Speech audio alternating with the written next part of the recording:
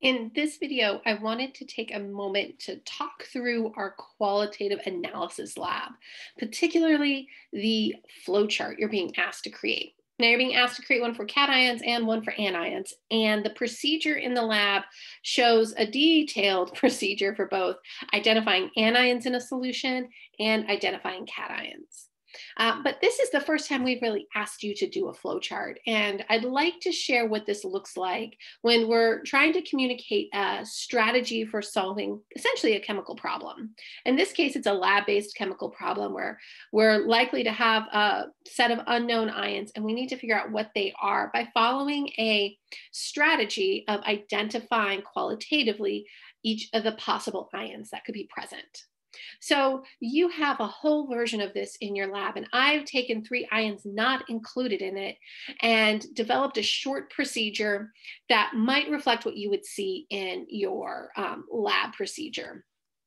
And so it won't be everything the same, but this is, I'm just gonna walk through how I would create a flow chart for this specific procedure by way of example.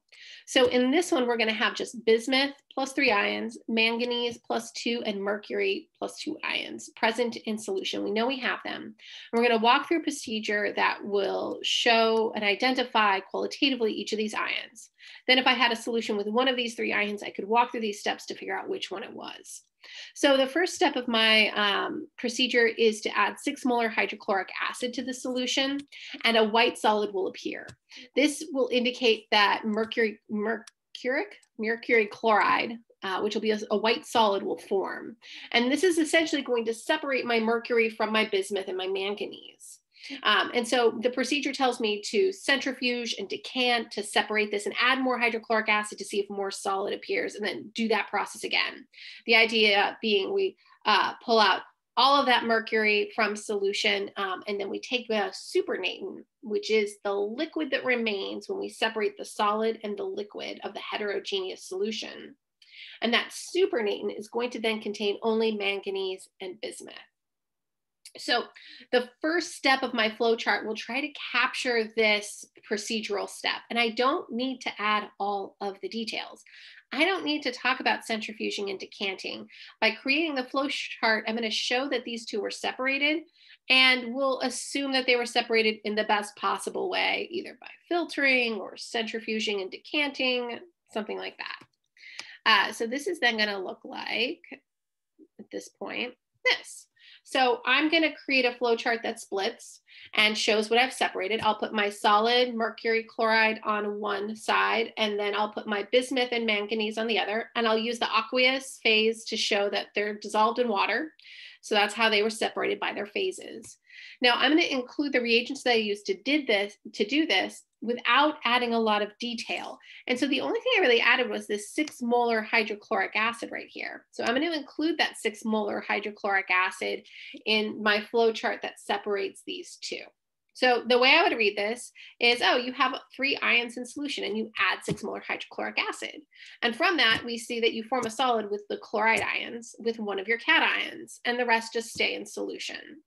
Now, I probably have some H plus ions, maybe even some chloride ions still in solution, but I'm not going to include those with the bismuth and the manganese because I'm going to focus this just on the ions that I'm testing. So I'm not going to include what I would call spectator ions, ions that are in excess, or ions that are not actually participating in the reactions.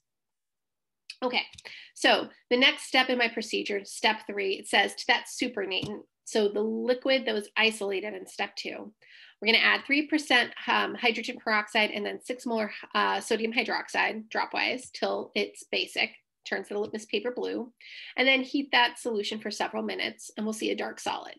Now we're told this solid is the oxide and or hydroxide of the remaining ions. So in this step, we're actually not separating anything, but it will be important to the following step where we then take acid, 6 molar sulfuric acid, and that acid will only dissolve the bismuth hydroxide and not the manganese oxide. So I'm going to include this step even though it's not a separation. And it's going to look something like this. All right, I add 3% hydrogen peroxide and 6 molar sodium hydroxide, and I get the hydroxide of bismuth and the oxide of manganese. Now, I'm not including that I'm heating it. I'm not including that the litmus paper turns blue. These are details that I don't need to include. I'm trying to limit the information I communicate so people can focus on what's important. And what's important is what are the transformations of the three ions I'm interested in: bismuth, manganese, and mercury. All right, so as we already said, we're going to add sulfuric acid. And the cool thing about this is it just dissolves one of these, the bismuth. And so we'll use that to separate our bismuth from our manganese. And so I'll write this again as it splits off. And I'm just going to add the 6 molar sulfuric acid to the reagents that creates this separation. And I'll put my solid in one, my manganese oxide, and my aqueous bismuth in the other. Now there's one last step. So right now what we would have is this white solid, that's our manganese oxide, and then a clear liquid. And we're like, pretty sure there's bismuth in there, if we knew there was bismuth in there from the beginning, but we should probably confirm there's actually something in there. And looking at a clear liquid doesn't really help us do that. So to confirm the bismuth is around, we're going to add base again, 6 molar sodium hydroxide, and that'll reform the hydroxide. But maybe it was just some extra manganese. To really confirm it's bismuth, we're then also going to add 0.1 molar tin chloride to reduce that bismuth plus three ions in the bismuth hydroxide and turn that into elemental bismuth, which should be a black solid. So I'll do one more where I put, where I put the 6 molar sodium hydroxide and the 0.1 molar tin chloride, and then I'll show my bismuth solid. You know, honestly, it's a really great idea. If this had said elemental bismuth, that will be a black solid. I can also include in my, so I put in the phase, I put in what my product is, but I should also say that it's a black solid. I should give the color. Kind of like with my manganese oxide, it was white. And my mercury chloride, it was also white. And so I can include the color in the phase and the chemical formula of the product that identifies the ion. So I'm not putting in just mercury ions. I'm putting in what is the solid that really identifies it. And this is what I'm looking for a flow chart. I'm hoping to see one like this for anions and then a separate flow chart for the cations. Please let me know if you have any questions.